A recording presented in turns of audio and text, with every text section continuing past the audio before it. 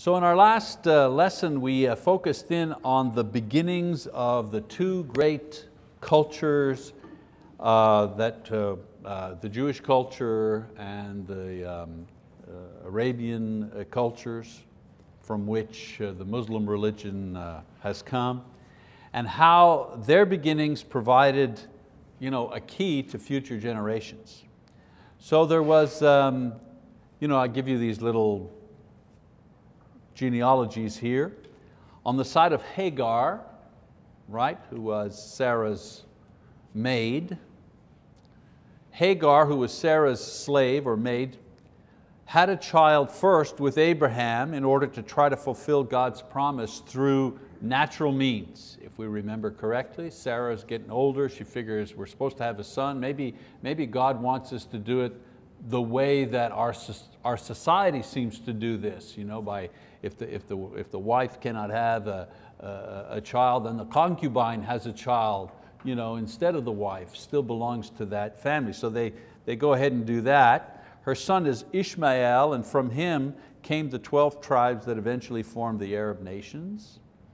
And from this nation also came the Muslim religion, as I mentioned before, which is widespread today and continues to honor Hagar and continues to honor Ishmael in their pilgrimages and in their rituals. So they go back to her and they acknowledge that. Ishmael, however, was not God's choice for the promised seed and was not used to fulfill God's promise to bring a Savior into the world, much as Muslims like to say that the line goes through Ishmael and eventually to Muhammad, and so on and so forth. This is how they trace their history. But the problem there is that there is no fulfilled promise, no fulfilled prophecy in their writings and in their histories. There's no there are no miracles. There are fables, someone going to heaven on the winged horse and so on and so forth, those type of things, you know what I'm saying? But there's no written prophecy from one century that looks forward to 2 or 3 or 7 centuries later and makes a prediction, and then 7 centuries later that prediction comes true. The Bible, the Old Testament part of it, has hundreds of those things. And within the context of Judaism, and then later on, of course, within the context of Christianity. If someone says to you, well, how can you decide which one is more true? Don't they have 1 billion followers? It makes no difference. You don't base truth on the number of followers. I've said that before. If that was the case, then the communist Chinese have the truth, because they have the most followers. So we don't go by numbers.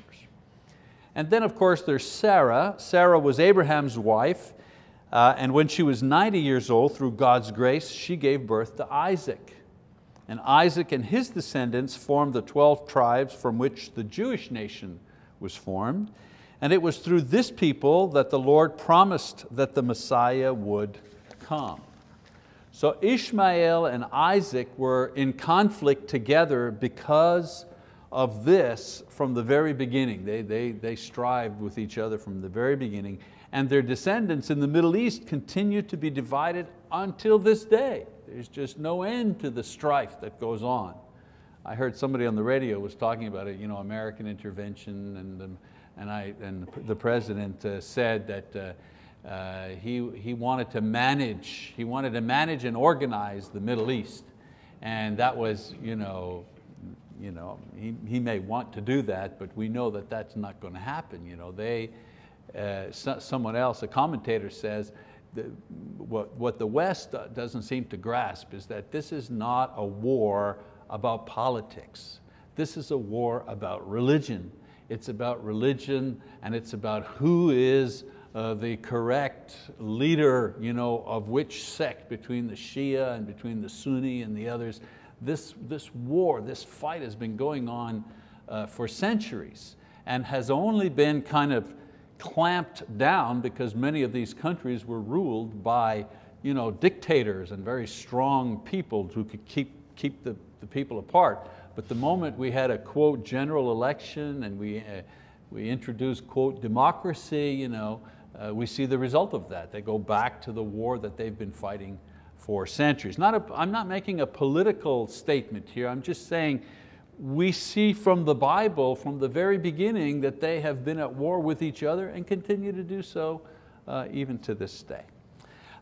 We also see how Hagar and Sarah were types. You know what I'm talking about when I say a type, right? Remember that? A preview, if you wish, of something that's going to happen in the future.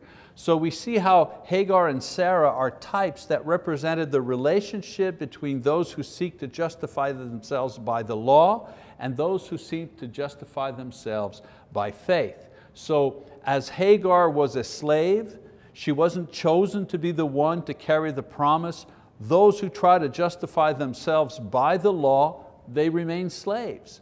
They do not profit from the promise and can only call this earthly city of Jerusalem home.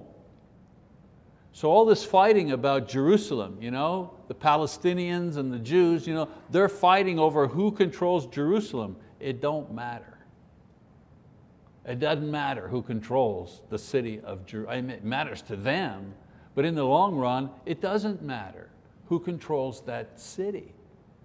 Because as Sarah was free, and she was the one who was promised the blessing, not Hagar, those who are justified by faith in Jesus are free from sin.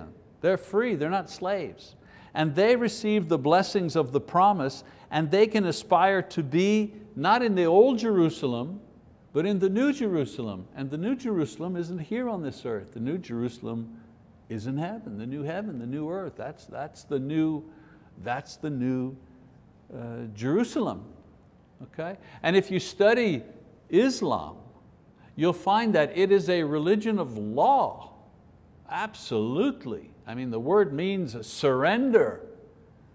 So you surrender your will to Allah, and you do the things that you must do. You must fast, you must give alms, you must the pilgrimage, you must pray 5 times a day, you must.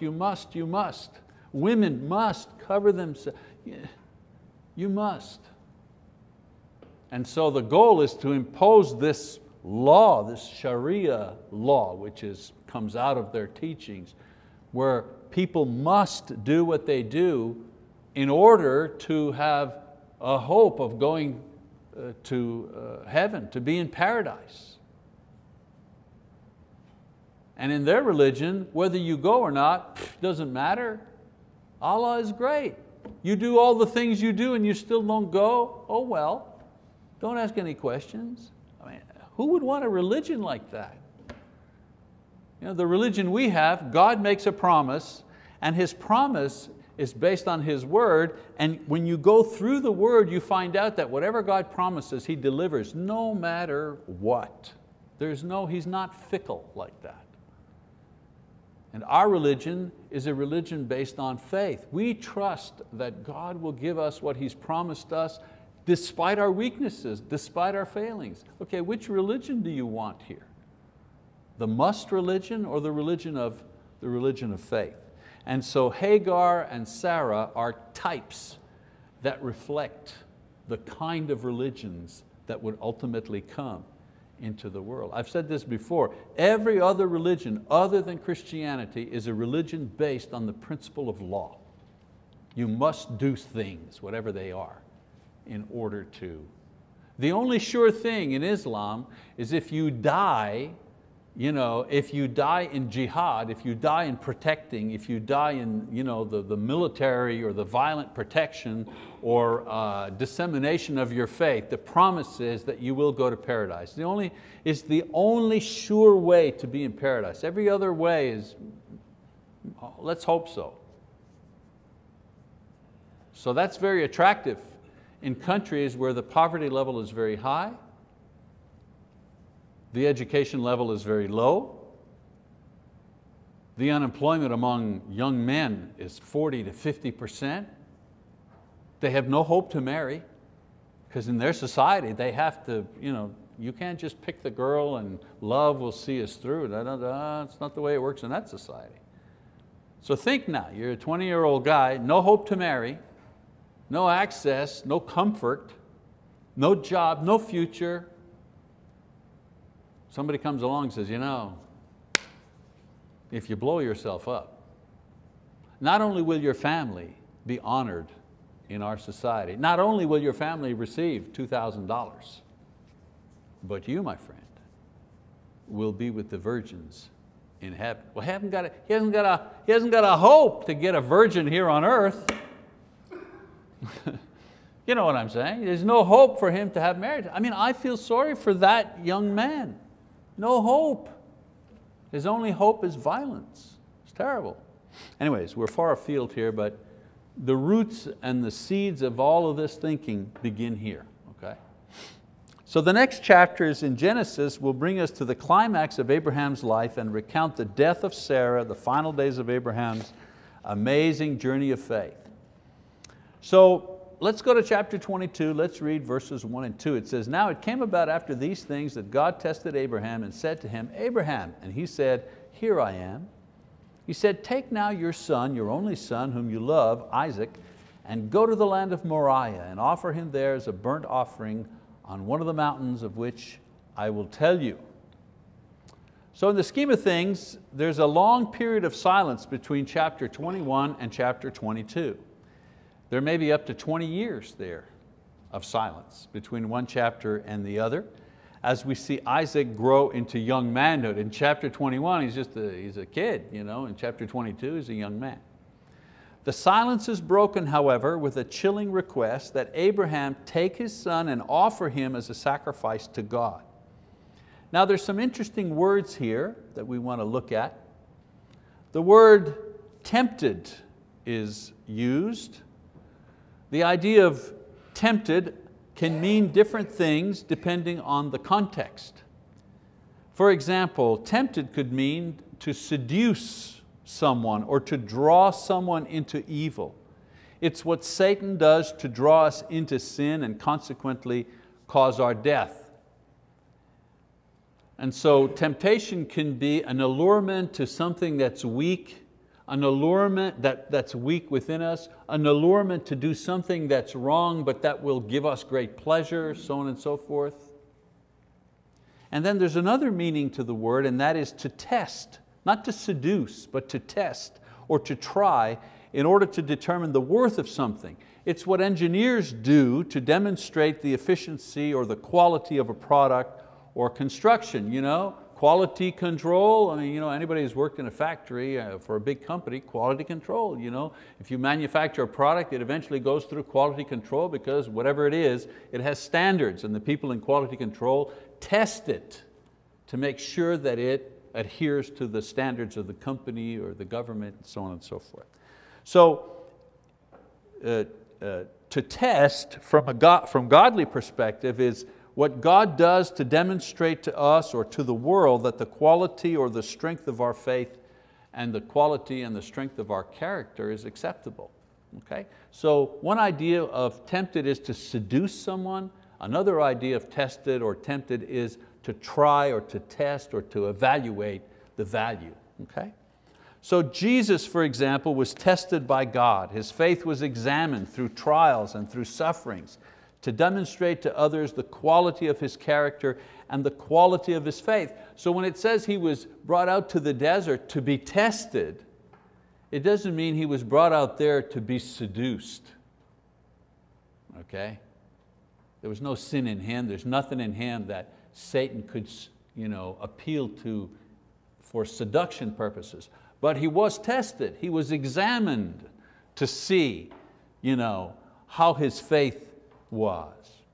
And so now Abraham is now being tested in the same way, not seduced, tested, examined. Well, you take a diamond, you hold it up to the light, you examine it for color and clarity and so on and so forth. So Abraham is now being tested in order to show the quality of his faith developed through a lifelong relationship with God. And so God wants to test, wants to show the quality of his faith to himself, to Abraham, to confirm to himself that he is a man of faith, to show the quality of his faith to the nations around him as a witness, and also to show the quality of His faith to future generations. Us, for example, He's a type. He is a type for a man with faith. He is a type that projects to us even today. Now, another word used is love. The first time that this word is used in the Bible is here. Now, it's significant that the first time the word love is used, it refers not to man-woman type love or to friendship type love, God-man love, not that type of love, but the love that a father has for his son. Take your son, the son that you love. First time the word love is mentioned. And any man that has a son, nothing to say against daughters, I've got daughters too, but any man who has a son knows that there's something about that. Okay. Interesting to note that the first time the word love is mentioned in the New Testament, it is mentioned in regard to the love that God has for His Son. Matthew 3:17, Mark 1:11, Luke 3:22. So in the Old Testament, love, first time it's mentioned, the love that Abraham has for his son. First time love is mentioned in the New Testament, the love that God has for His Son. Kind of interesting parallel there. And so the first time it's mentioned in the 4th Gospel of John, for example, it refers to the love that God has for us as our Father and we as His children. So this primary mention and teaching on love in the Bible demonstrates the essence of that love, God's love that exists in the Godhead, God's love extended to man. Now man's love for God and for man comes only after this. In other words, before a man loves God, God has loved man. That's the point I'm trying to make here. All right, so let's take a look at verse 3. It says, "So Abraham rose early in the morning and saddled his donkey and took 2 of his young men with him and Isaac his son, and he split wood for the burnt offering and arose and went to the place of which God had told him. On the 3rd day, Abraham raised his eyes and saw the place from a distance. Abraham said to his young men, 'Stay here with the donkey, and I and the lad will go over there, and we will worship and return to you.' Abraham took the wood of the burnt offering and laid it on Isaac his son, and he took in his hand the fire and the knife, so the 2 of them walked on together. Isaac spoke to Abraham his father and said, 'My father,' and he said, 'Here I am, my son.' And he said, 'Behold the fire and the wood, but where is the lamb for the burnt offering?' And Abraham said, 'God will provide for Himself the lamb for the burnt offering, my son.' So the 2 of them walked on together." So we see Abraham, Isaac, 2 servants leave to go to Mount Moriah. Again, a passage that contains a wealth of type imagery of Jesus and His sacrifice. So Abraham is promised that through his seed the Savior will come. And in this scene, God makes him act out, as it were, the very thing that the promise offered, salvation through the death, burial, and resurrection of Jesus Christ. Now, Abraham didn't know this. We only see this through hindsight as we look at this particular scene. I want you to note that Abraham is willing to obey God's will and does not hesitate, even leaving early the next day. Imagine if somebody asked you to go out and sacrifice your son, would you set the alarm for real early?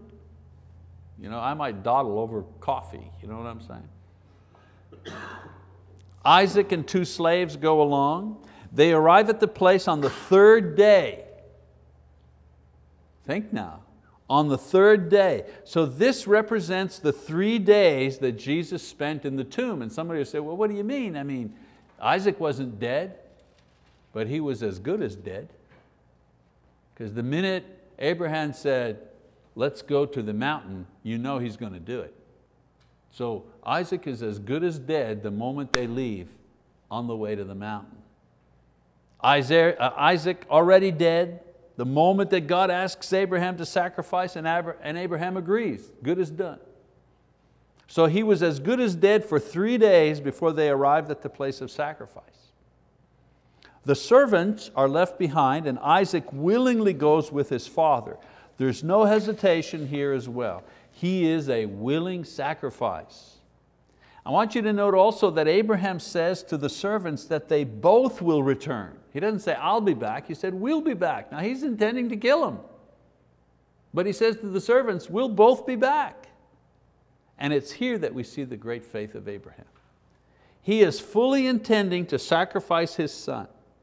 He is fully intending to return with Him alive. How do we answer that? Well, we go to Hebrews 11, verse 17 to 19. It says, by faith Abraham, when he was tested, notice the word tested, offered up Isaac. And he who had received the promises was offering up his only begotten son, his only son. All the promises circled around him. In other words, remember now, Abraham at the point that he was at, culturally, socially, theologically, he didn't understand about eternal life. I come back as myself and I'll be myself in heaven. He didn't understand that. He understood that he would come back, like he would live on through his son. And the promise that he would have, his descendants would be like the stars. For him, wow, I will not only live through my son, but there's going to be countless generations that come after me. For him, that's about the maximum of eternal life that he could think of. Okay? He didn't have the revelation we have today of what eternal life is going to be like. So by sacrificing his son, okay, he's also sacrificing his own hope, if you wish, to live on. Okay? And so when he says they both will return, that's unusual. So it says here, as I read, by faith Abraham, when he was tested, offered up Isaac, and he who had received the promises was offering up his only begotten son. Come on. It was he to whom it was said, in Isaac your descendants shall be called. So there's the promise, right? And for Abraham, that was like eternal life. He considered that God is able to raise people even from the dead, from which he also received him back as a type. And so Hebrews describes Abraham's faith as reaching the point where his only conclusion was that God could and would resurrect his son from the dead if necessary to fulfill his promise. That's how far his faith was getting stretched. His faith was getting stretched to a point beyond what he could imagine by himself or hope for himself. It was like God said that I would have a son, so God cannot lie, I totally believe it, and if God wants me to offer my son, then He must be planning on bringing him back to life. It's the only answer, the only conclusion he could come to. He believed that through Isaac many generations would come. He was prepared to offer him a sacrifice, so his only conclusion was that somehow, he didn't understand how, somehow God would give him back his son from death. He didn't know how. He didn't know how. But he believed that God would. And so Abraham crossed an important frontier of faith, and that was to understand that God gave life not just through his descendants, but could literally raise a person back from the dead. Abraham's eureka moment. Oh, wow, whoa, I just had a thought that I've never had before. You know what I'm saying? Note also that Isaac carries the wood for sacrifice on his back, just like Jesus carried his own cross on his back, and that Abraham carries the knife, which is the symbol of life and death, just like the Father in heaven had power of life and death over Jesus. Jesus could not have died without God's permission. And also Isaac questions Abraham about the nature of the sacrifice, and Abraham assures him that God will provide, which is what they'll ultimately name the place where this will take place. Mount Moriah means God will provide. God will provide. This place there with Abraham, this place will ultimately become the place where the temple will be built. And the sacrifices will be offered by the priests, a foreshadowing, okay, not only of the sacrificial system of the Jews, but also a further foreshadowing of the sacrifice that Jesus would ultimately make. Today, on that spot, This building there, the Dome of the Rock, the gold dome, the gold for the dome was donated to the Palestinians by the king of Jordan. Not the one that's there now, but his father donated the gold for the dome. This is what stands. I've been inside this building when I was in Jerusalem. It stands exactly where the temple stood, exactly where the Holy of Holies stood. This now stands there. And if you go inside, you have to take off your shoes and that. Nowadays, foreigners can't go inside, they're too sensitive. But when I went, there wasn't as much trouble. Took off my shoes, went inside, and inside, it's just that building, with carpets, people sitting around. There's a railing, there's a big railing, and in the middle, there's this huge rock. I don't mean a boulder, but I mean an outgrowth of rock. And they believe that Muhammad went to heaven on the back of a winged horse from this spot. Nobody saw it, we're just talking. This is what they believe. But this is a very holy site. But the connection with the Bible is, this is Abraham, this is where Abraham was. All right, let's keep going. So in verse 9, it says, then they came to the place of which God had told him, and Abraham built the altar there and arranged the wood and bound his son Isaac and laid him on the altar on top of the wood. Abraham stretched out his hand and took the knife to slay his son. But the angel of the Lord called to him from heaven and said, Abraham, Abraham. And he said, here I am. He said, do not stretch out your hand against the lad and do nothing to him. For now I know that you fear God, since you have not withheld your son, your only son, from me. Then Abraham raised his eyes and looked, and behold, behind him a ram caught in the thicket by his horns. And Abraham went and took the ram and offered him up for a burnt offering in the place of his son. Abraham called the name of that place, the Lord will provide, as it is said to this day, in the mount of the Lord it will be provided. So in this passage, we have several, again, types that project ahead a couple of important ideas. The first type is the sacrifice of Christ. The willingness of both the Father and the Son to do the will of God foreshadows the willingness of the Heavenly Father and Son to offer the sacrifice of Christ. It's the mirror image of what took place in the New Testament. Secondly, it also is a type for vicarious atonement. At the last moment, a ram is substituted for Isaac. Okay? He was as good as dead, but God put a ram in his place. Something had to die because God had commanded it, so the ram takes his place. The idea of substitution, one dying for another, this is introduced here. Someone says, where do we get the idea that this business of vicarious atonement, Jesus dying for us? Who thought that up? Well, God thought that up.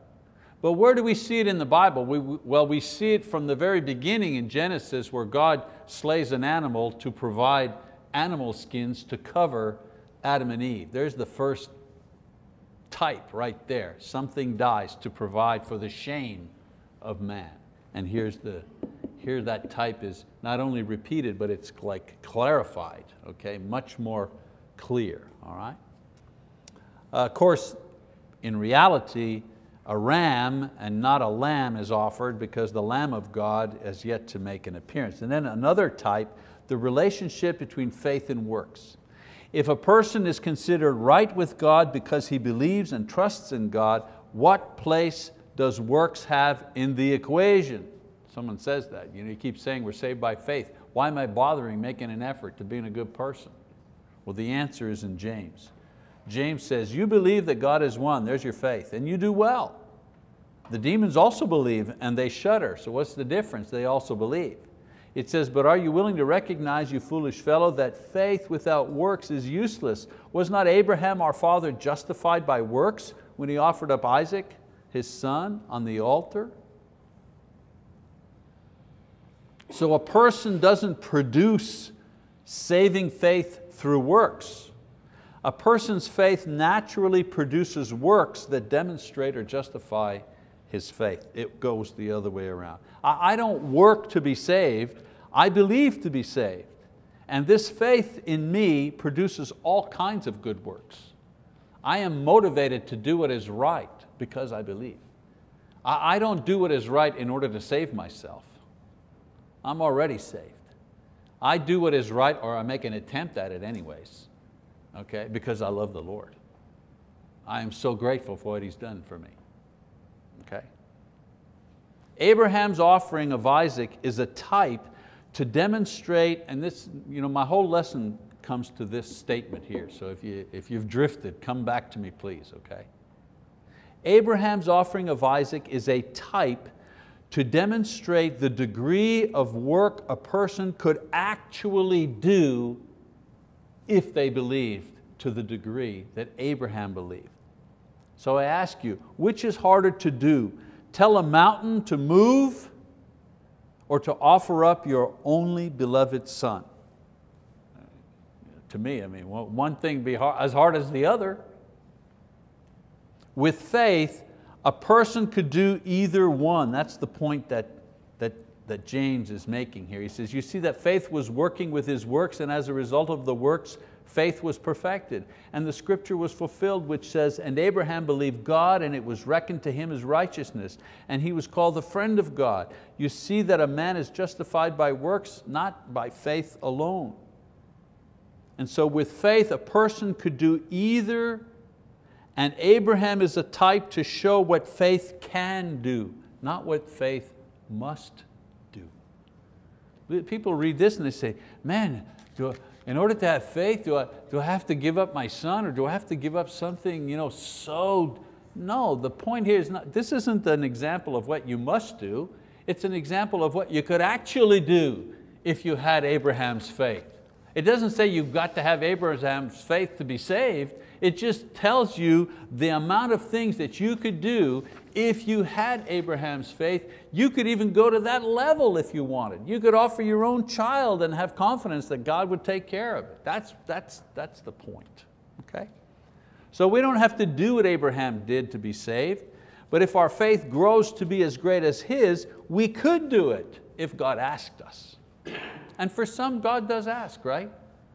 There's some of these people over in the Middle East who are Christians, maybe not Restoration era Christians, but believers in Jesus, and they have to make a choice. You either confess Allah or you're a dead person. Sorry, won't confess Allah. Okay, bang, boom, next, no big show. Making a big show about cutting off the head of the journalist. Well, that's because, that's a tragic thing for that man, ruthlessness. The point is, that's for show. That's for show. Because he's a journalist and because everybody's going to get up in arms about it. They haven't reported about the 102, 3, 4,000 Christians that they've just murdered one after another simply because they refuse to convert to Islam or to confess that Muhammad is Allah's prophet. That doesn't make the news, but it gets God's attention. And so their faith, you know what I'm saying? Got them to the point where they could actually give up their lives for their faith. They had that kind of faith. I know one thing, God doesn't ask us what our faith won't permit us to do.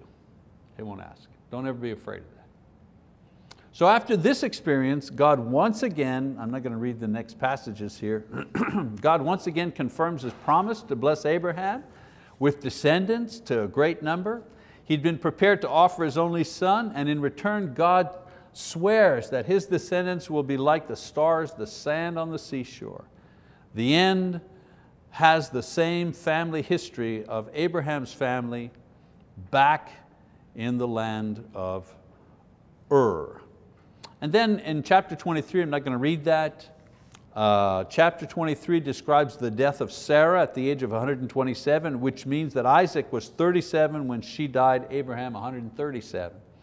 Then there's a description also of Abraham buying the land where she would be buried. Remember, God promised him all the land, but he didn't own any of it, so he had to buy a plot of land, a cave, to bury his wife. Abraham then took another wife at 137. Her name was Keturah, and he had 6 more sons in his remaining 38 years of life. So when God gave Abraham and Sarah the vitality to have a child naturally, He didn't just, how can I say this? He didn't just say, okay, tomorrow night, you're both going to be feeling pretty good. He gave Abraham vitality, and he kept that vitality for decades afterwards, to the point where he had even more children. All right, couple of lessons. If you enter a faith relationship with God, here's what to expect. Abraham is a type that shows what faith can do and not what faith must do. Okay, remember that. If you enter a faith relationship with God, here's what to expect. One, expect testing. Expect it. Abraham entered a faith relationship with God and was immediately considered righteous and thus saved. His faith, however, was continually tested. It was tested because it's through testing that faith grows. It is through maturing faith that we see God more clearly, and it is through a clear vision of God that we can experience hope and joy and peace. That's the relationship. Your faith is tested so it can grow. Your faith grows so your eyes open. Your eyes open so you can see more clearly who God is. When you see more clearly who God is, you gain strength and joy, which does what? Which strengthens your faith. And a stronger faith opens your eyes even wider, and your eyes being open even wider makes you able to do things even greater, and so on and so on.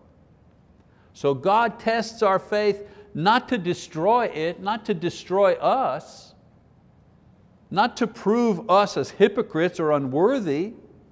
By testing I mean allowing us to experience trials and sufferings and so on and so forth, even doubt.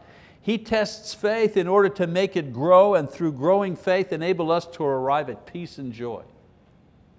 If you enter a faith relationship with God, expect testing. Don't be angry, don't be afraid, don't be discouraged. Realize that God is just working on you. Lise used to say that. She'd be going through a period of testing, and she'd say, oh, God's got the yellow ribbon around me, like the guys in the works, the guys from the city, they put up the yellow tape, because they're digging in the ground, there's work going on. She'd say, God's got the yellow tape around me, He's working on me. He works on all of us, if we let Him. Number two, if you have a relationship with God, expect quality. Don't consider it good luck or a fluke that you are growing in your ability to serve the Lord, or your ability to resist sin, your ability to be able to love others more. The whole purpose of salvation is to change us from sinners to saints. So let's rejoice when we see ourselves drawn upwards in what we are thinking and what we're doing. It's supposed to happen because of your faith. If it isn't happening, maybe your faith is dead, and if so, it can't save you. So expect quality works from living by faith. And then last thing, expect God to provide. Abraham's faith was summed up in his answer to Isaac when he asked where the sacrifice was coming from. And Abraham said, the Lord will provide. That's what Moriah means in Hebrew. That's why they named the place that. The place where God will provide. So at one time or another, every Christian goes to their own Mount Moriah in the form of testing. Everybody's been to Mount Moriah. Everybody. I'm looking around, and I've known a lot of you for a long time, and I know that all of you have been to Mount Moriah, whether it's through family issues or money issues or emotion or illness or sin or relationships or bad things happening to you or whatever. Everybody here, including me, we've all been to Mount Moriah at one time or another in our lives. The thing that we have to remember is that God will provide at your Mount Moriah whenever and wherever that takes place.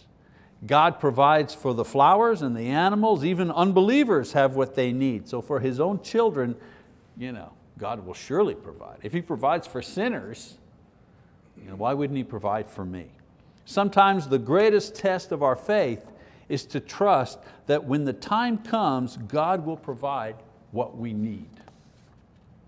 And like Abraham and Sarah, many times we kind of run ahead of Him or try to solve it ourselves, or we quit, we leave the mount.